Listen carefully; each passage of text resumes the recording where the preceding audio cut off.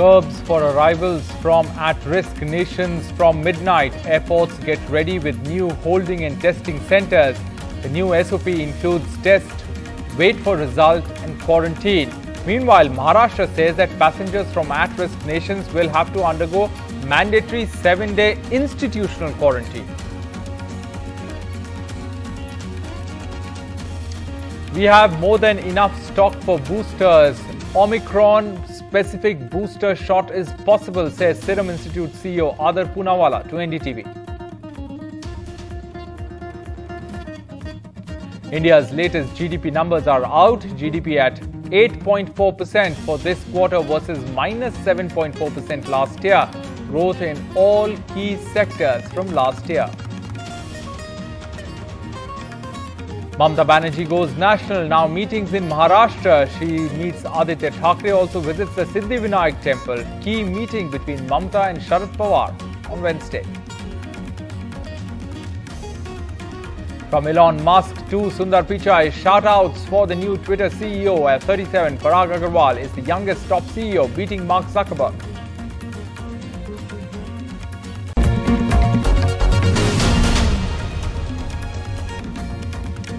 Hello and welcome to NDTV 24/7. I'm Rohit Wellington. Our top story: amid global Omicron alert, Maharashtra has now introduced fresh curbs on international arrivals.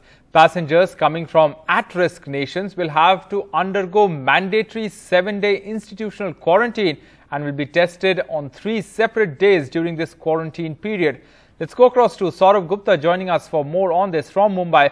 Saurabh, there are hundreds of passengers who may be coming in from these countries designated at risk. Have the facilities to quarantine them, have these facilities been arranged, and to quarantine them for 7 days? Will that be a challenge? Well, what seems to be the plan is to keep hotels that are available nearby and also keep some of the centers that are there nearby. There are quarantine centers and Maharashtra hasn't really shut them down. They've kept them going, even though cases have been low, fearing something like this. So they say that they have the preparations in place. In fact, the airport also has been told not to make arrangements, and the airport authorities have also released a statement saying that they've made arrangements. But what happens actually, we will see only once passengers start coming in. But according to estimates, the number of flights that are coming in from these at-risk countries are coming in at intervals. They're not coming in all at the same time.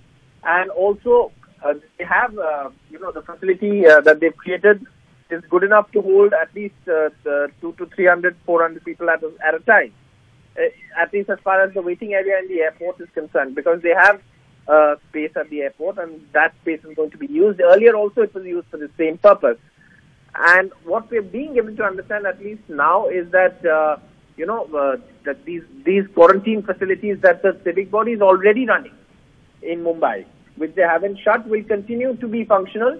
And perhaps what they will give customers a choice is that if they want, they might again take over a couple of hotels and turn them into quarantine centers, right, and under medical supervision. And in that case, we are also being given to understand that those who choose to do that will perhaps have to pay for those that quarantine center. But again, that is something that we're still waiting for clarity on. All right, Saurabh Gupta, we'll leave it there. Thanks very much for joining us with those details. And the central government has issued new rules for international travellers, which are effective from midnight. Let's look at the details.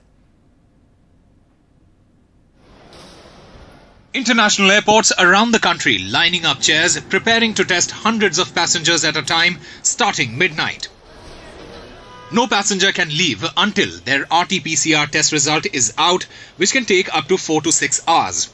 Anybody who tests positive will be shifted to hospitals and their samples sent for genome testing for Omicron. And the rest will be sent for a mandatory 7-day home quarantine in Mumbai.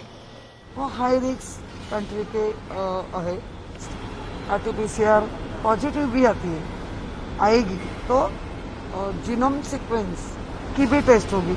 Omicron का जो डर लग रहा है वो होना नहीं चाहिए. हर एक पैसेंजर सेल्फ डिक्लेरेशन देगा कि वो कौन से कनेक्टिविटी कंट्री में जाके आए हैं. Chief Ministers of Delhi and Maharashtra, which have India's two biggest airports, have asked the centre to ban international flights. भगवान करे कि ओमिक्रॉन वायरस इंडिया में ना आए। अगर वो आता है तो एक जिम्मेदार सरकार होने के नाते हमारा फर्ज है कि हम अपनी सारी तैयारियां पूरी कर लें। तो आज मैंने सभी विभागों के जो भी संबंधित विभाग हैं उनके साथ मीटिंग की और उससे निपटने के लिए जो तैयारियां करने की जरूरत है उनका जायजा लिया। In Delhi, COVID positive passengers will be brought here to LNJP hospital, now designated for Omicron cases.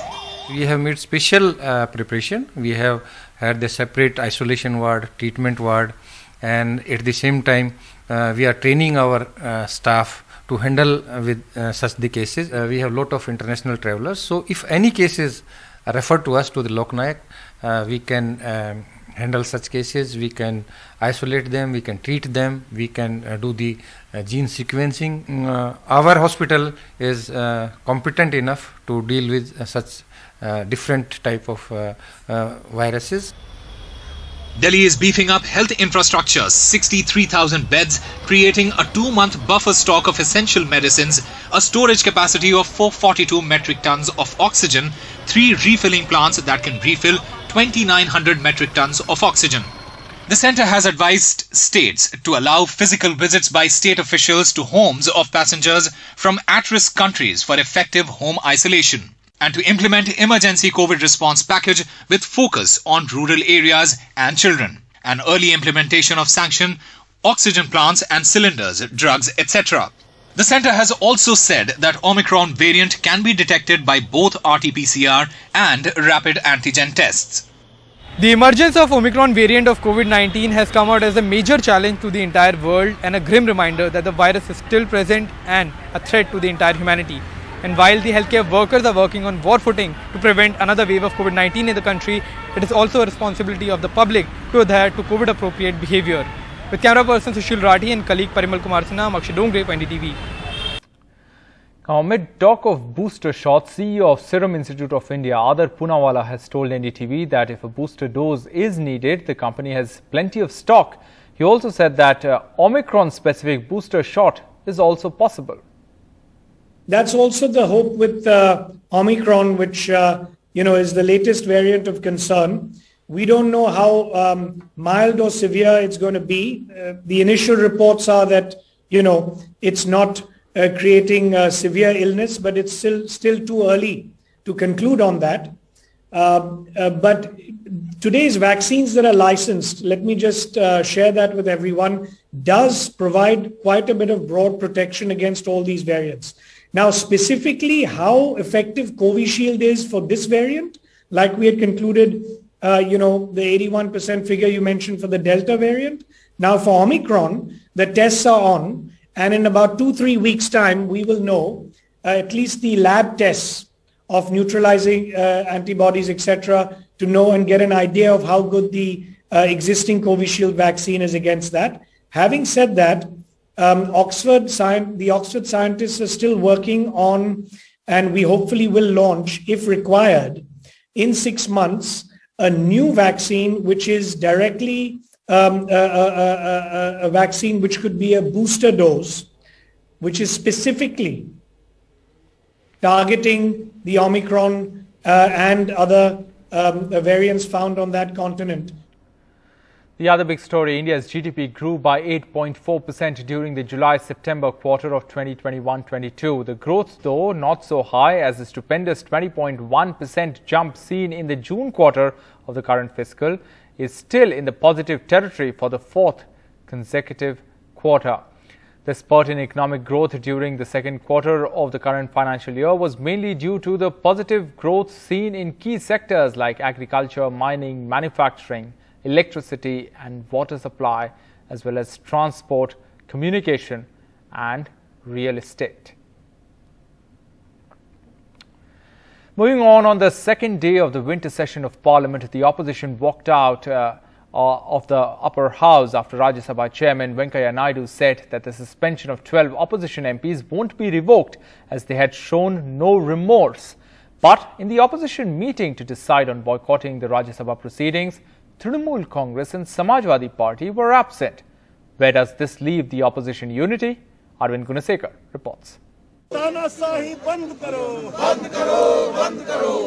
Opposition parties boycotted the proceedings in Rajya Sabha and protested at the Gandhi statue over the suspension of 12 opposition MPs after the Rajya Sabha chairman Venkaiah Naidu refused to revoke the suspension.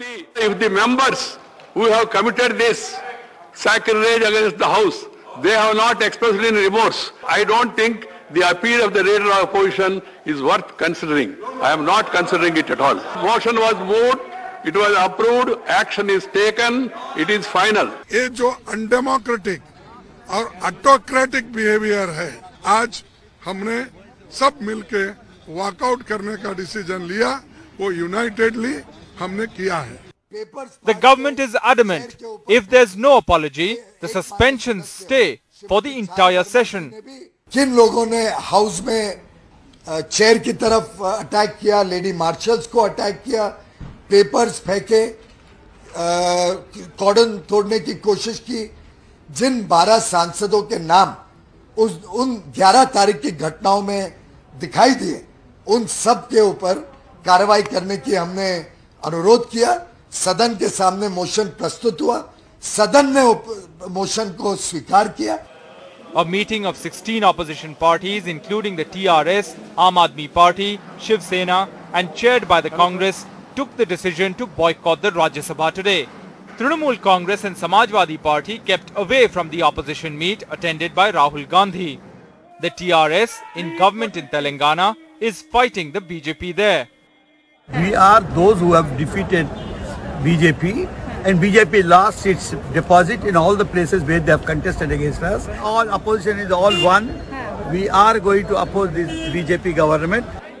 After staying away from opposition meet chaired by the Congress, TMC MPs joined the protest. The party has been taking on many Congress leaders and legislators recently. जो 12 MP को suspend किया गया है, उसके खिलाफ में हम लोग आवाज उठा रहे हैं. हम लोग पूरे ऑपोजिशन के साथ हैं, लेकिन अपनी राह खुद चलेंगे. Opposition parties led by Congress to meet again on Wednesday morning to decide on the future course of action, as the government has refused to revoke the suspension of 12 MPs. While Trinamool Congress will also protest against the suspension, but the party has decided to stay away from any of the meetings chaired by the Congress party. With camera person Pooja Arya, this is Arvind Gunasekar for NDTV. Meanwhile, West Bengal Chief Minister Mamata Banerjee is in Mumbai, where she met Maharashtra Minister Aditya Thackeray, and she'll be meeting Sharad Pawar on Wednesday. And these meetings are being closely watched for their political significance. ममता जी आज महाराष्ट्र में आई है, मुंबई में आई है. संजय जी और मेरी उनसे मुलाकात हुई, उनका हमने मुंबई और महाराष्ट्र में स्वागत किया है. पहले से एक दोस्ती रही है. आपको याद होगा 2-3 साल पहले जब ममता जी यहाँ मुंबई में आई थी, तब भी हमने उनसे मुलाकात की थी. और एक दोस्ती का नाता, ये जो नाता है, रिश्ता है, वो अलग है और उसी को बढ़ाने, और जब मुंबई में आती है तो स्वागत करना स्वाभाविक है, तो इसलिए हम यहाँ आए. मुझे लगता है कि आज एक हमारी जो बैठक है, जो ऐसे ही उनसे मुलाकात करने आए थे, काफी सारे विषयों पे चर्चा हुई.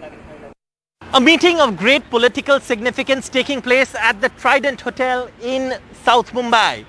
This, of course, is the meeting between Aditya Thackeray, the Shiv Sena's young leader, and Mamata Banerjee, the West Bengal Chief Minister. Also present in the meeting, Sanjay Raut, Shiv Sena's MP and leader in the Rajya Sabha. Now, what was discussed at this meeting? We have some exclusive details, and what we are being given to understand by sources is that Mamata Banerjee and Aditya Thackeray were sitting at the meeting along with Sanjay Raut. And what Mamata Banerjee said was that while the Shiv Sena is a Hindutva party and the Trinamool Congress isn't, there is enough common ground on several issues for the two parties to work together. She also pointed out that the BJP was the common enemy. They were personally targeting families of political leaders, pointing out to how Sena leaders, NCP leaders, families have been targeted. Also, Mamata Banerjee told Aditya Thackeray that he was a young leader of the future, and future leaders like him have to protect this country from the BJP.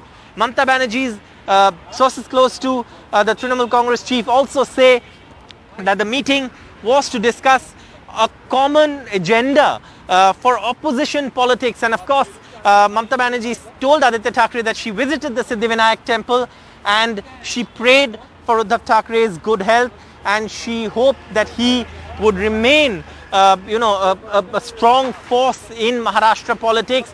He has of course shown how to deal with the BJP even when they're aggressively out to pull down the MVA government, but the Sena and the NCP have been able to stick together and also keep the Congress within the alliance and keep this government going. Now, Mamata Banerjee's meeting also has a certain amount of political significance, because remember, in all of this, there is a frostiness developing between the Congress and the Trinamool Congress. And while it is understood that no senior leadership of the Congress is there in Maharashtra, the fact is that there is no meeting with any Congress leader, so to speak. So that, of course, also throws some light on the kind of opposition space that the Trinamool wants to create. After a bumper harvest, paddy farmers across Telangana are in distress because in paddy procurement centres across the state, farmers are waiting not just for weeks but months to sell their produce. Out in the open, the food grain are being lashed by rain and going waste. This even as TRS MPs are protesting in Parliament demanding a uniform procurement policy, and Telangana Chief Minister has lashed out at the central government for not buying Kharif paddy and refusing to buy Rabi paddy. Farmers say their lives are caught in the crossfire. For 6 weeks now, Dhanlakshmi and her husband Raju have been waiting to sell their paddy harvest at this government-run procurement centre in Bongir district of Telangana. They are still waiting. నేను ఇప్పటికీ ఖర్చు పెట్టడం 15 ఎకరాల కంటే కనీసం 3,70,000 దాకా వచ్చింది. ఇంకా ఈ ధాన్యం మీద పెట్టుకొని ఏం లేదు, మొత్తం మొలకలు వస్తున్నాయి, ఎండకి ఎంతున్నాయి, ఆనకు నాంతున్నాయి, పోవనైతే పోతలేవు. 15 రోజులు వచ్చి ఇంతవరకు దానికి వంటలేరు చేసలేరు. మాచర్ వచ్చినా కూడా మాచర్ వస్తలేదని అంటుంది. ఇక ఎంతగానో ఎండపోయాలి మేము రైతులం. Malaya says just on plastic sheets to cover the paddy and on labour, he is spending up to 2,000 rupees a day. He is worried he may end up with a big debt after a good harvest. ఇంట్లో వచ్చే ఆశ ఏం లేదు madam. ఆడికాడికి అవుతుందో ఇంకా మీదనే పడుతుందో అట్లా ఉంది పరిస్థితి. Procurement officers clear the paddy for sale only if the moisture content is less than 17.